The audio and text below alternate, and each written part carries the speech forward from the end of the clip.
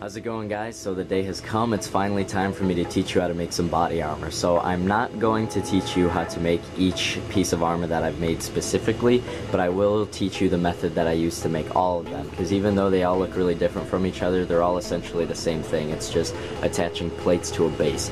In Homemade Weapons Part 2, I used like a duffel bag or something. In Homemade Weapons Part 3, I used a leather jacket.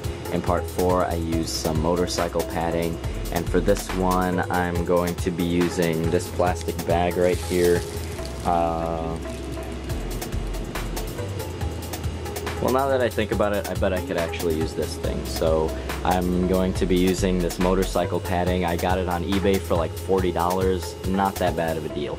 So the first step is reinforcement. The better your base is put together, the tougher the armor is going to be once it's finished. So points of focus are going to be things like these little elastic straps that just aren't very much, and then zippers, anything like this, these little side release buckles that can be really high quality, but in this case, for this whole thing costing $40, the buckles aren't very high quality. Like as soon as you put the armor on, these things are already sliding out.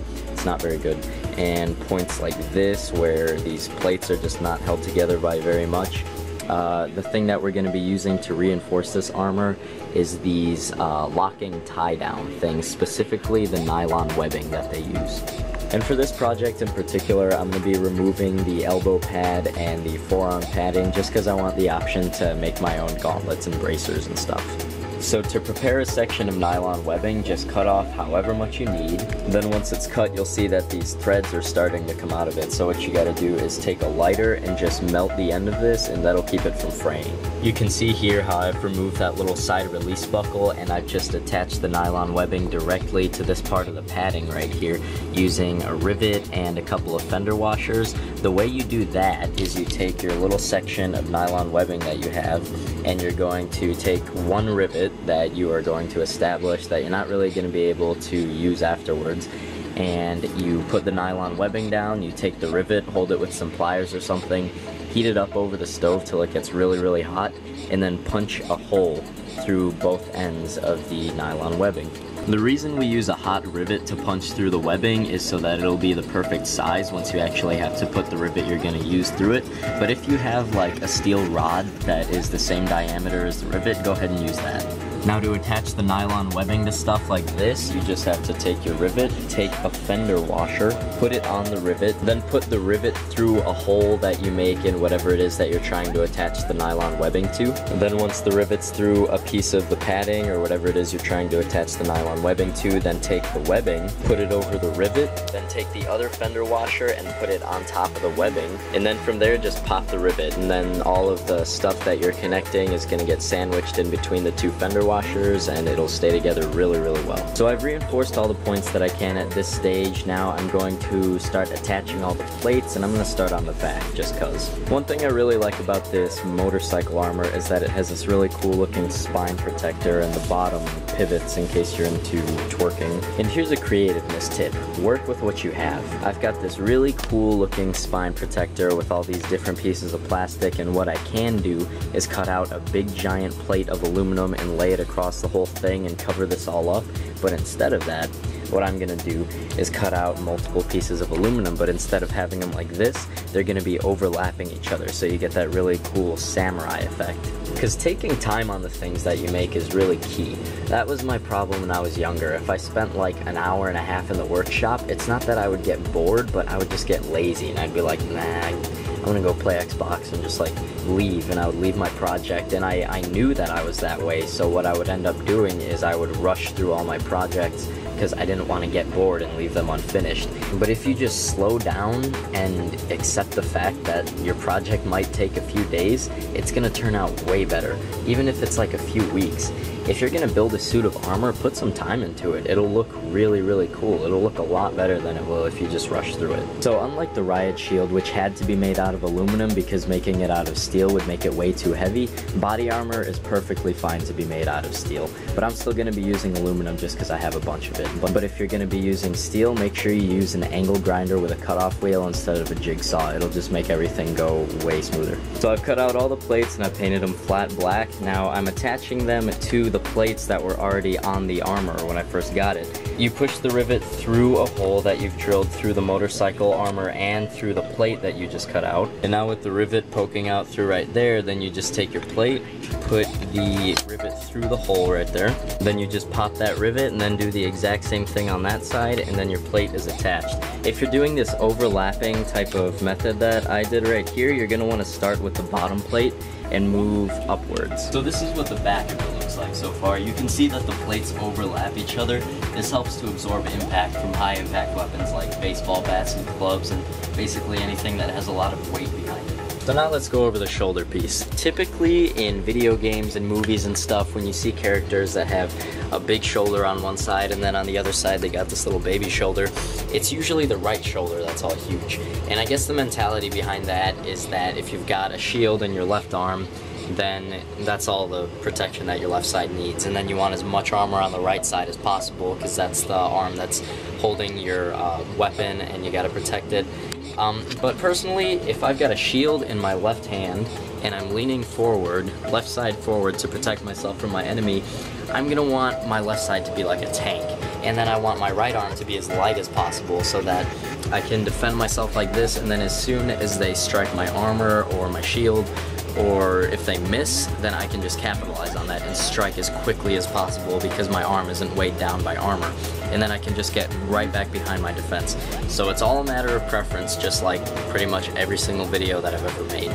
But for this particular suit of armor, I'm going big shoulder on the left side and light armor on the right side. Now as for the construction of the shoulder piece, it's made in almost the exact same way as the back piece. The only difference is not all of the plates are attached directly to the base.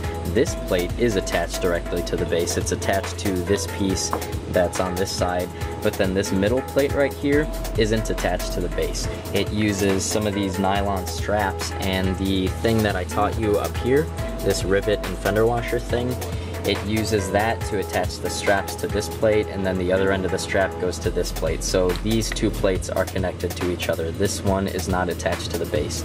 And then this one down here, however, is attached to the base. This padding thing right here with this elastic strip, and then this uses one strap to attach this plate to this plate.